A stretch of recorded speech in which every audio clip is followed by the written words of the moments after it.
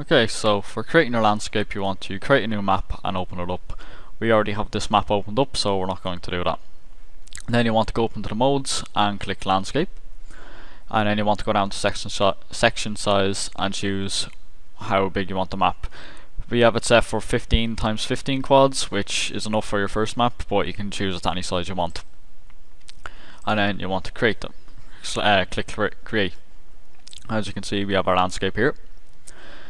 And up here, just underneath the modes, under landscape, there is 3 sections used to edit the landscape.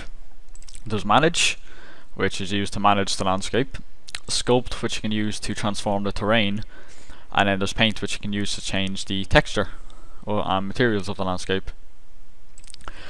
So in the manage one, we have the selection tool, which is used to select components of the landscape. And if you change your brush size, you can choose multiple ones rather than just a single one. It's up to your preference really. Then there's the add one, and the add tool, which, as you can guess, adds pieces of landscape on. There's the delete tool, which removes them in sections. Again, this can all be changed in your brush size, so you can delete multiple ones rather than just single ones.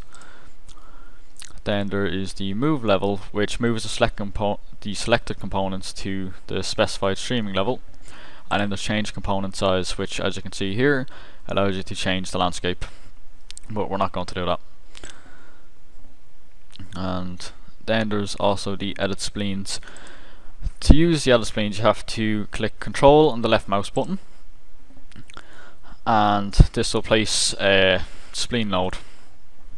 And if there isn't already another spleen node down, it will create one, and it connects them up. So you can see that they're both here,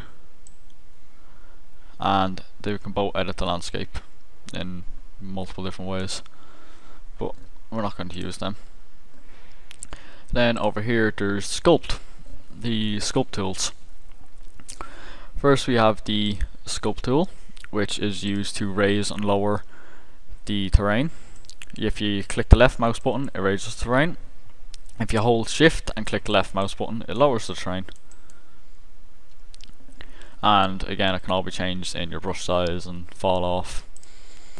Then there is the smooth tool, which will smooth out the texture back to the original height, and it smooths out all the rough edges of your terrain. And then there is the Flatten Tool, which can be used to either raise or lower areas of your terrain, depending on which one you have selected first. You can't really see it properly here because it's not enough terrain moved down. So just to demonstrate it, we'll go to the Sculpt tool. We'll increase this part and decrease that part. So you're going with your Flatten tool, and it's either going to raise the ground or it's going to lower the ground, as you can see here. The next tool we have is the ramp tool. Now this tool is used to, as you've guessed, create ramps. But the way it works is you select one area where you want to ramp, and then you select the next, and then you can adjust the scale and the size of the ramp by clicking the space bar, which will allow you to change the size of it and where you want it and the height and etc. And then once you have that done, and you can choose the ramp right here, once you have that done, just click add ramp and it will create the ramp. And after that we have erosion. Erosion is used to create this erosion tool is used to create soil. Well, not create soil, but it gives the effect of soil that's been eroded. It works a lot better with textures. Actually, we'll show you the textures after so you can see how it looks, and then we'll go back to this. But as you can see, the higher the height is, the more it will fall down and be eroded basically. And then you have hydro erosion, It works in the same way as the erosion tool. The only difference is it gives the effect of water rather than soil. Then there is the noise tool, and the noise tool determines where soil and water was distributed from erosion and hydro erosion, and it also applies a noise filter. And that ground is getting very messy, we're going to have to fix that. And then there is retopologize. This pushes and pulls triangles to smooth transition and keep the basic form with minimal changes to the height of the landscape. It's a bit difficult to see, but you can see it a little bit. And the only thing with this is it makes the project slower to render, so it should only be used if needed. Then there is the visibility tool. Now you can only see this when texture is put into it. Yeah.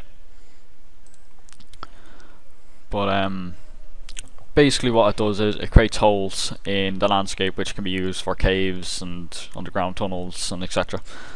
But it will only be visible if you have a material or texture on the landscape. Yeah, I know. Okay, there we go. And then you have your region tools, which there's the selection tool, and this is used to lay down a mask of a selected area to control the sculpt and paint of it. So we can choose to either not have that. We can either choose to have just that raised or painted. And then after that, the next tool we have is our copy and paste tool, which is used to copy data from one area onto the next, and it can even be copied into other landscapes. And then after that we have the mirror tool, which is used to reflect one side of the landscape onto the next. So as you'll see here, now I'm just going to remove that because I don't want that in it. And if you're wondering why there's no walls or anything else from the start of the video, it's because I deleted them to make more space. And then next we have our paint tools. But to use the paint tools you will need to have material on your landscape, so I'm just going to put that in now. And there's the sand layer info, and then you want to click the plus, go into your textures. Okay.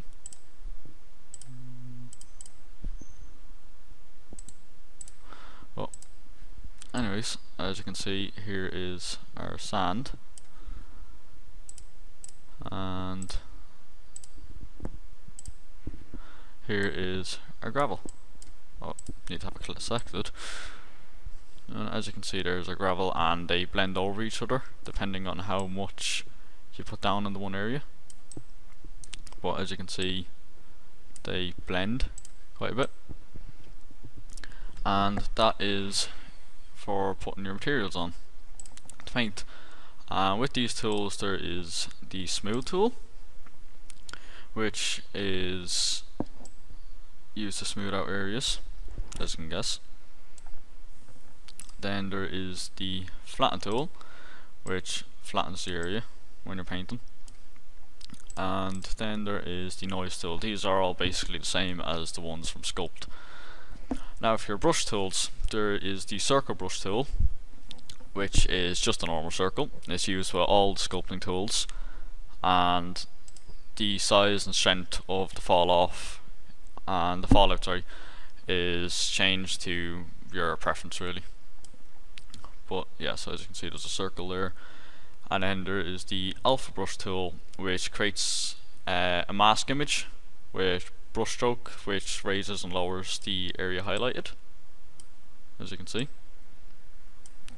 And then there is the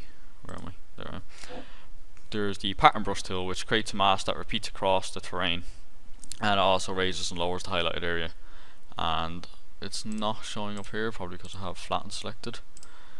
And there's also the component brush tool, which moves the component up and down, and it's just used in squares. So if you want to just have individual squares selected, you can use the component tool. And then for the